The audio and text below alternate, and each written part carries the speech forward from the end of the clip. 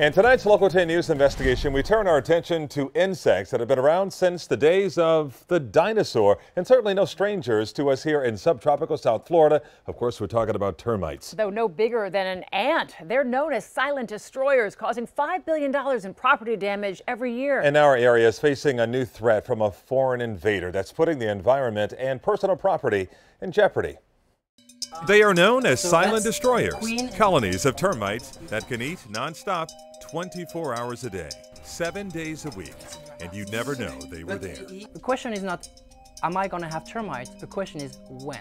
Among the nearly 24 species of termites in South Florida, there is a new and formidable foe, the Asian subterranean termite. We had termite problem forever, but this is a new type of pressure, this is a new type of damage, and this is a new beast on its own.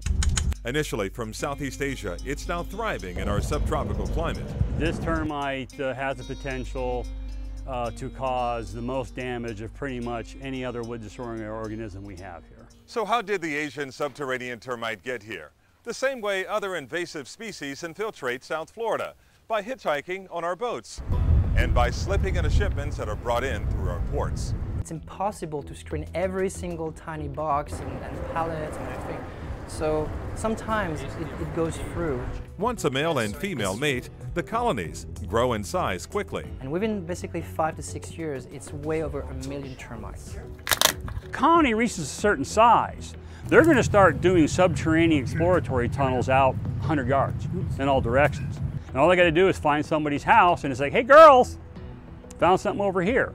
It's gone. It's gone. They can also wreak havoc with our native landscape, destroying trees that are a vital part of our ecosystem.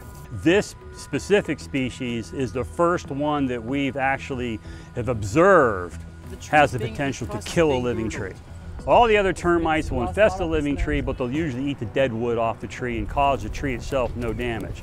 This termite here is different. Scientists at the University of Florida's Research and Education Center in Davie are looking at the basic biology of the Asian subterranean termite to uncover its weaknesses. They've developed a bait that can be carried from one insect to another, wiping out an entire colony within a few months. It doesn't kill them right away, and this is why it works, because it's slow enough to reach every single termite. But even this powerful weapon can never get rid of the Asian subterranean termite. This aggressive invader is here to stay. This is some of the worst termite damage. This is a new norm for South Florida.